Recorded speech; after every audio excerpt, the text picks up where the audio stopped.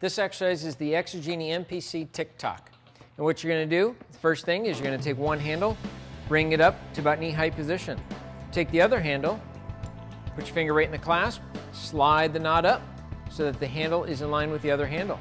Chrome snubber, bring it down there.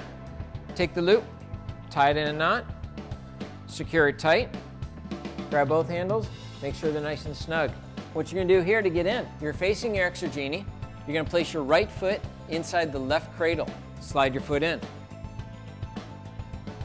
You're going to take your left foot, place it in the right cradle. Being that you put your left foot in last, you're going to slide right on over and rotate over to the left side. Solid through the shoulders. You're going to go side to side, nice easy tick-tock, just like a clock. This exercise is going to be working your stomach muscles, your lower back, your glutes. You're going to be working through the hands, through the shoulders, strong shoulders. Come to the bottom, boom, take your feet out, just like that. All right, Lisa, go ahead and have a seat. You're going to place your opposite in. There you go. Place your toes in. Perfect. Wrap it on over.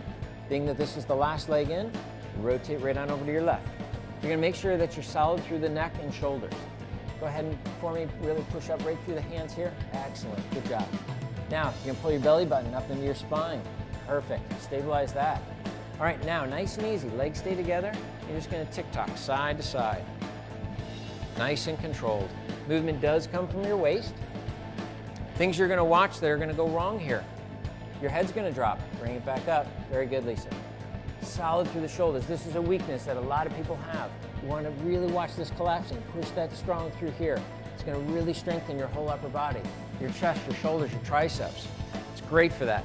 You're going to really pull right through the core. You're going to feel your core working. Core is your abdominals, your low back, your butt. You feel that, Lisa? I do. Great. Nice and smooth. 15 repetitions per side. Counting a total to 30. And go ahead and relax. Very good.